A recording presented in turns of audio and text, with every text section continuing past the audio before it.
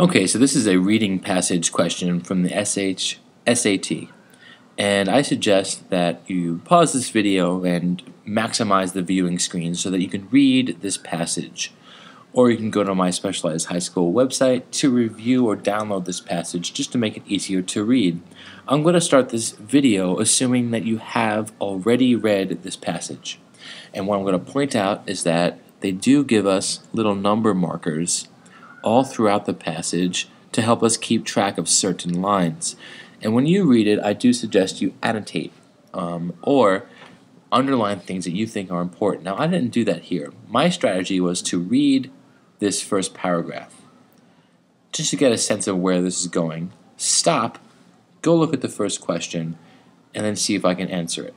I don't, for myself, always think it's effective to read the entire thing at once. So you might want to try that strategy. You just read a section to get a sense of where the writing is going, look at the first question, and then if you can answer it, if not, go back and keep reading.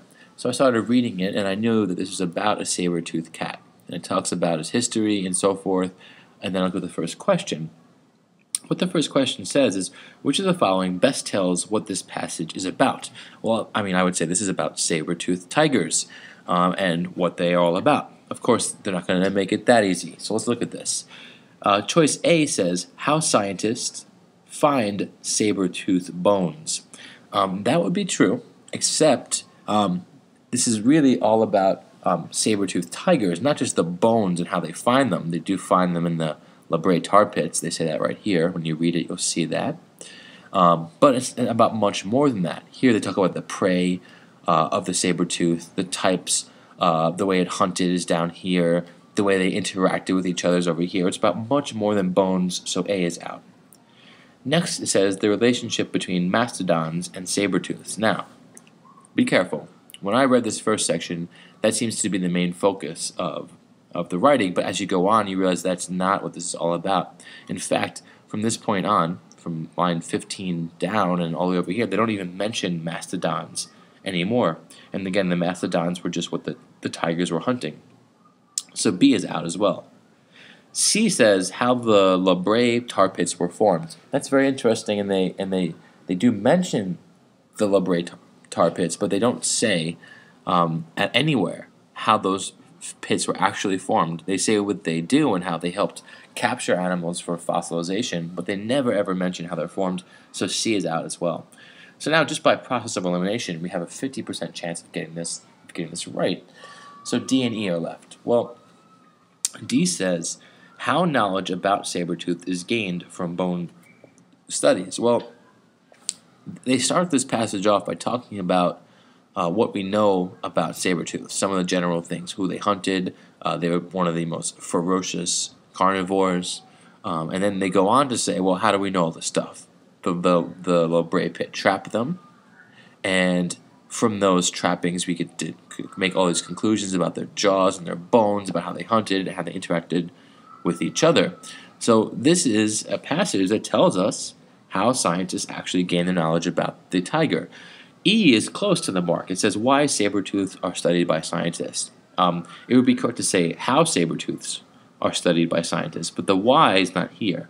The why would talk about, well, what motivates scientists to actually go out and study about this topic, and we don't really see that here. So D is the answer for 21. Now 22 says, which of the following is not mentioned in the passage as a behavior for saber-tooths? And many of these, when they have something that's not mentioned, you'll be able to actually find these in the passage if you look, or you can recall where they're actually mentioned. It does talk about the animals actually purring. So K is out. It says it up here somewhere, I think. It had a heart for its own kind. And wait. It says it somewhere. Well, can I find it? Oh, yeah, right at the end.